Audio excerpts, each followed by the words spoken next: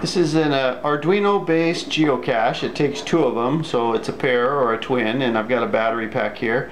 On the side of this polycarbonate container, we'll put the battery pack into this little tray here. We're good to go. You can see all I've got is a button on top and nothing else. Inside there I can see a Arduino Nano. It's an open source Arduino. On this side I see a little RF24 receiver transmitter antenna type thing, and a LCD screen is in there and some custom board. We'll push the button and see what happens. I don't know if you can see that. Can you read that? It says the twins good luck. It says awaiting for twin number 2. The problem is twin number 2 would be this one. It's going to be across a busy highway probably, so you're going to need to send someone else over there. Oops, it's backwards. There we go. And twin number 2, the twins, good luck. And it says, there we go. Oh no, awaiting twin number 1.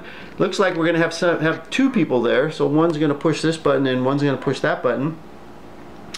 And it says good luck, and they're talking to each other electronically right now over that antenna. And look at that, I've got coordinates. Now don't go out and try and find this cache. These are sample coordinates. There is no geocache there at this location. These are samples only.